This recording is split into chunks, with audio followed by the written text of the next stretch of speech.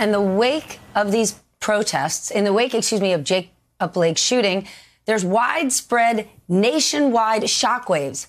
And they're not just going across people in the streets, it's people in the sports world. NBA players are set to meet this morning again to discuss how they're going to move forward with their playoffs amid reports that the Lakers and the Clippers have voted to boycott the rest of their season after the league postponed all 3 playoff games last night when the Milwaukee Bucks decided not to take to the court for Game 5 against the Orlando Magic.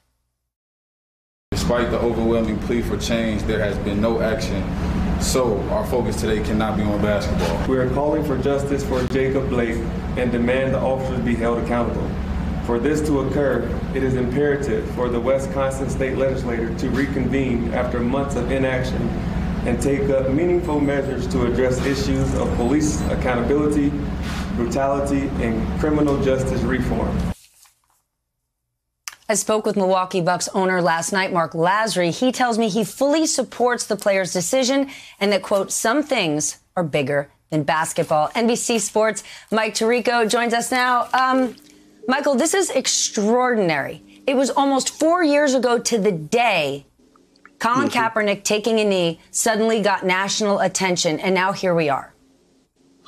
Yes, Steph, it's been an incredible 4 years for activism in sports. And really, over the last few months, you've seen it take a very different tone, starting with everything that happened post-George Floyd. I even saw just a few minutes ago, a friend who I used to work with at ESPN, Adam Schefter, pointed out that the sports teams in Cleveland, the 3 professional sports teams, Major League Baseball, the Indians, the NBA's Cleveland Cavaliers, and the NFL's Cleveland Browns, are all coming together to figure out what they can do collectively in this area of racial injustice, the violence involved in communities, and all the social issues that are coming up. So sports is using its platform like never before in cities because athletes can reach fans, people who live in these cities, in a very different way because we see them. They represent the city. They'll wear Milwaukee or Cleveland on the front of their jerseys.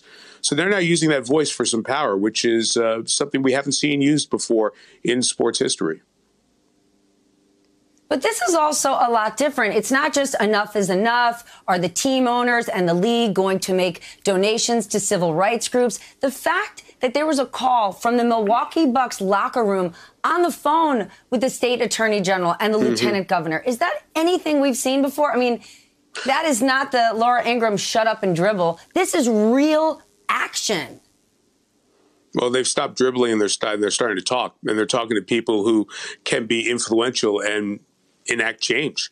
And essentially, they're pointing to the inactivity of a state legislature. I thought of those comments that you just played. That was the most significant to me because it was very pointed and specific, to the place where these guys live. Remember, they're not from these cities. Most of these athletes are not residents or natives of that area. They'll live there for 3-5 years. The good ones who stay for a long time will find a place to live afterwards. But by and large, they're only there for a short period of time, yet they're making perhaps a long-term impact on these cities. And the ability to use that platform to reach people in power is part of why protest can work, and successful protests have in the past brought change. Now, this is a scale we've never seen before, and it's national because of the playoffs. And it's not just the NBA players, the WNBA players in their bubble, the Major League Soccer players, the 3 Major League Baseball games that were canceled yesterday. Naomi Osaka, outstanding tennis player, who said she was going to not play her semifinal match at the tournament that's being played in New York right now. All of those folks are trying to do something that hasn't been done before in sports. And even though sports is not politics and can't change legislation and what happens, maybe these voices can put pressure on the folks out there to enact change.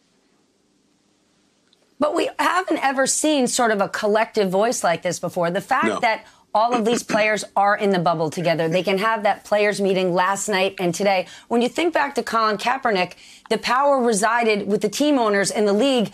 Will he be punished? What will the team owners do? Now, the team owners and the league, they're in the back seat waiting to hear from the players and the players union. That's right. Without players, you don't have games. It's that simple. And they are using that power. So when people say, what did the Kaepernick protest do in the long run? Well, now we look 4 years out and we see what those seeds have now grown into. They've grown into these protests. Now, the question the players have when they meet this morning, Stephanie, and they said 11 a.m. was the time they were supposed to meet, do they continue to play?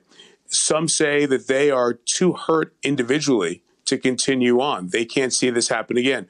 I can't speak to that. I have not gone through what they've experienced or what they're feeling personally, and every person has the right to their feelings and opinions. If you choose not to work or not to play, that's your choice. I do think as I step back, not emotionally involved, playing would be the best thing to continue to keep their message out there. The players have worn these messages on their jerseys. They've shown support by taking knees around the world in different sports. If after every game, when they're asked about the game, they answer the question but also talk about these issues, they'll keep the issue on the front burner. So I think by keeping their platform available might be the most impactful thing they can do going forward. I do want to share some words last night from former player, superstar Chris Webber, who had that microphone and a platform and spoke to the country, and people heard. Let's listen. We know nothing is going to change. We get it. If Martin Luther King got shot and risked his life, Medgar Evers, if we've seen this and all of our heroes constantly taken down, we understand it's not going to end. But that does not mean, young men, that you don't do anything.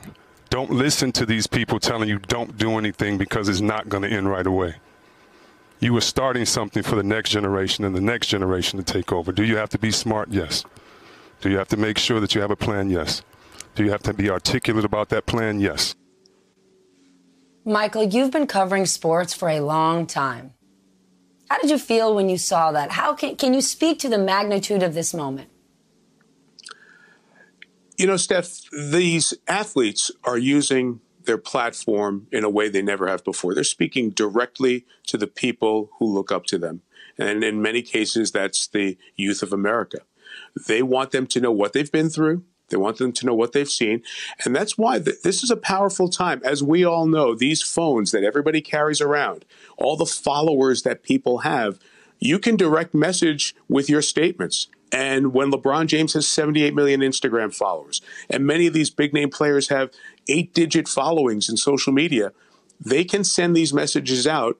And the guys who want to be like them down the line, or the young women who want to be like the WNBA players, they can read it and see it, and they can feel their power. That wasn't the case in the Michael Jordan era or eras before. But now that direct connection is being used, and the players who've been looked up to for a long time are now looking back and saying, hey, this is how we want you to activate yourselves, get involved in voting, get involved in your communities, and help make change, help us make change. And for that, no matter what your feelings are, you have to applaud them, because that's what America is really about. If we talk about all the conventions and all the rhetoric and all that other stuff, at the end of the day, there are freedoms out there. It's the freedom to band together as groups and get behind a cause and make change. If this is what they're doing, then they are putting their sports power to real power. Hey there, I'm Chris Hayes from MSNBC. Thanks for watching MSNBC on YouTube. If you want to keep up to date with the videos we're putting out, you can click subscribe just below me, or click over on this list to see lots of other great videos.